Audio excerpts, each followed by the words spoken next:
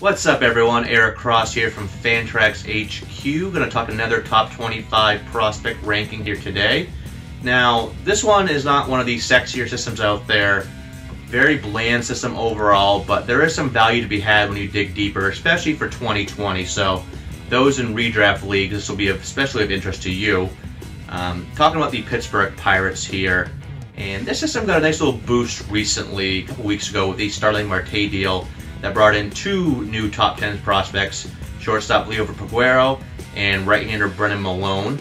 Talk about one of those two in this video here, both in my top 10. Which, speaking of that, let me start with that right now. Starting things off at number 1 in the system is gigantic 6'7" shortstop O'Neal Cruz. Then we got outfielder Jared Oliva, right-hander Mitch Keller, shortstop Leo Verpaguero. There's one of the two.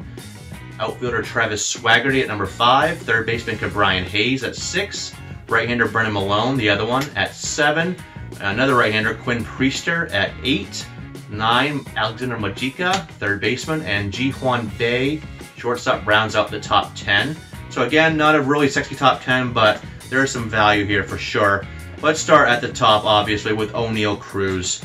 He's one of the most intriguing prospects around right now, just because he's a 6'7" shortstop, and he keeps growing too. I look back at my my top 25 Pittsburgh system last year that I wrote up, and he was at 6'6" then. Now he just had another physical. He's 6'7".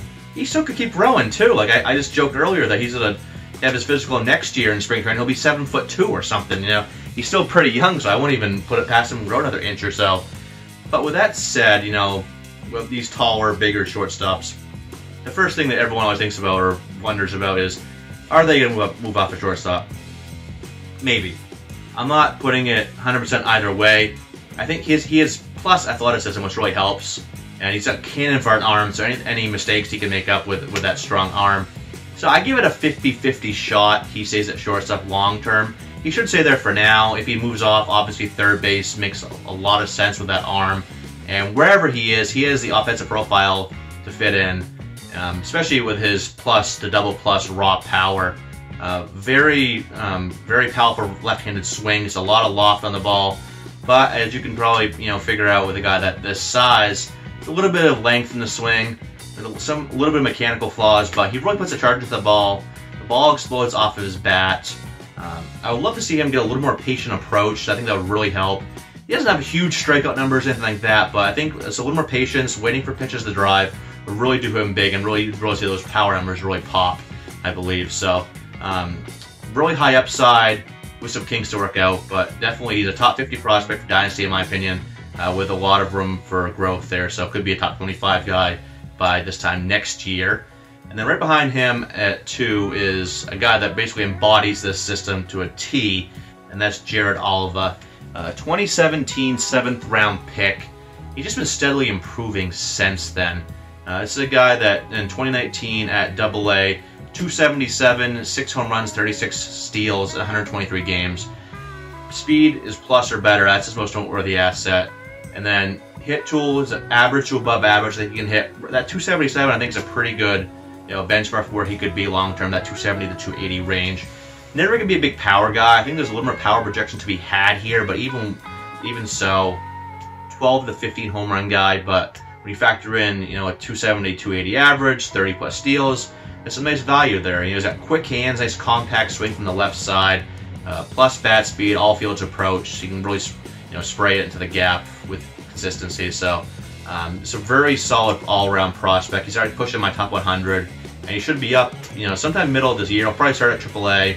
But with Marte gone, there's a giant gap there in center field. I know they just signed a little stopgap, but I think July, right around the All-Star break, I think, as long as Oliva has a nice showing at AAA, he should take over end of the season. It could be, if he gets half season of bats, it could be 15 steals there. So looking for a little mid-season speed boost, keep that name in mind. At 3 is Mitch Keller, who had a very up-and-down roller coaster debut. 11 starts with the Pittsburgh Pirates last year, 7.13 ERA. That doesn't tell the whole story. You look deeper, 319 FIP, 347 xFIP, and a 475 BABIP. That is like ridiculously inflated. I don't gotta tell you that. That is due for some huge regression right there. The FIP and XFIP are more indicative of what type of pitcher he can be. I'm lower than most on Mitch Keller for a reason I'll get into in a second here, but I still have him as like a high-end number 3, low-end number 2 tops type of guy, right around a K per 9. Fastball is above average to plus, throws that in the mid-90s. I think he averaged around 95 miles an hour in his debut with Pittsburgh.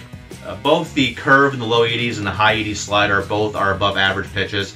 Neither one really kind of has, kind of distanced itself as his main out pitch, but both are very good offerings. But the reason why I have him a little lower is I do not like his changeup at all.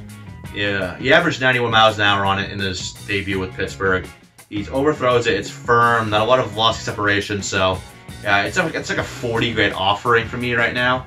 If you can improve that, I would be much more confident projecting him as a number 2 starter, but for right now, like I said, he's kind of teetering on number 2, number 3 starter for me. But with that said, nice bounce back potential here. I think people got to see the bloated ERA, kind of look over him on draft day. Don't be one of those people.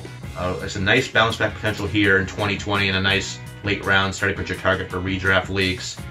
And then at 4, we have Liover Peguero, one of the 2 pieces that came over in the Starling Marte deal. He's a guy that's really kind of shot up rankings over the last year. Last year, in between rookie ball and low A, or short season A, I should say, hit 326, 5 bombs, 11 steals in 60 games. He was a 2017 signing by the Diamondbacks out of the Dominican Republic, and obviously he came over with Bram Malone in that Marte deal. He's mostly a hit speed shortstop, 55 hit, 60 speed, really solid approach for his age as well. Power, he's kind of like in the Oliver range power-wise, where there's some projection left on a 6'1 frame, but even with that, I think he's, like I said, 12 to 15 home run guy, but that could come with like a 275, 280, 285 average, with a fairly strong OBP as well. He's got a good approach, like I said, for his age. So I think he could be a nice, maybe like a number 2 hitter with his profile. Good combination of ceiling and floor, and he's on the rise, so he's a good prospect to target now, as I think his price still is lagging behind where his value really should be, so he's a great Dynasty target right now. And then last but not least, we have Ke'Bryan Hayes, where I'm sure some of you, when I listed my top 10 to start this, probably like, what the heck? Ke'Bryan Hayes at 6? Yes, let me explain. I have always been in the mindset that he's a better real-life prospect than fantasy. Still in that mindset. And with that said, I still have him in my top 150 overall for Dynasty, so it's not like I'm out on Ke'Bryan Hayes. I'm just not like super in love with him like some people are. Like I said, he's a better real-life player because he's solid on both sides of the ball. Really good defender. So this mix of offense, defense, he's a be one of those guys that sticks around in the major leagues for a long time.